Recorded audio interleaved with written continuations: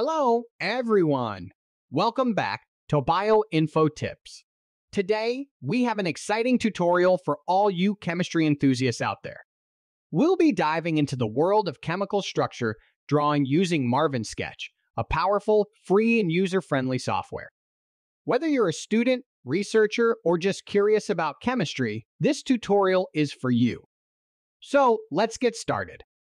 Before we dive into drawing chemical structures, let's start with a quick introduction to Marvin Sketch. First, make sure you search for Marvin Sketch JS on Google to use the online version. Here's the main interface of Marvin Sketch. You'll see various toolbars, menus, and a drawing canvas. Don't worry, it may look complex, but we'll break it down step by step. Now that we're familiar with the interface, let's explore some basic drawing tools. Let's try to draw a simple drug structure like paracetamol. To start, select the benzene tool from the toolbar.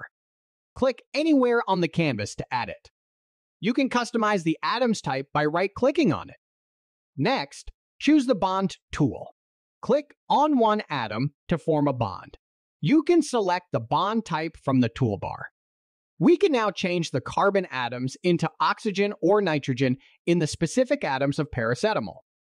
Moreover, to add a double bond, just select the bond tool and click on the pre-existing bond. If you continue clicking, it also converts into a triple bond.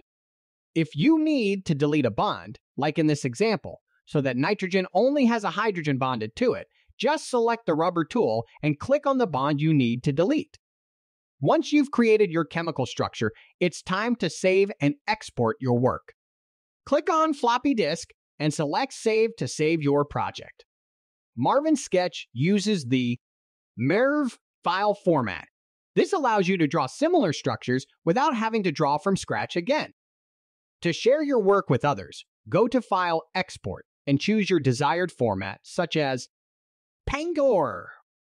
Jade, I recommend to save it with 2000 width and height for better resolution. That's a wrap on our Marvin Sketch tutorial for drawing chemical structures. With practice, you'll become a pro in no time. Thank you for joining us today. If you found this tutorial helpful, please give it a thumbs up and subscribe to our channel for more exciting chemistry-related content.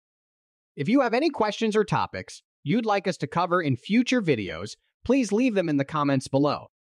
Happy drawing, and see you next time!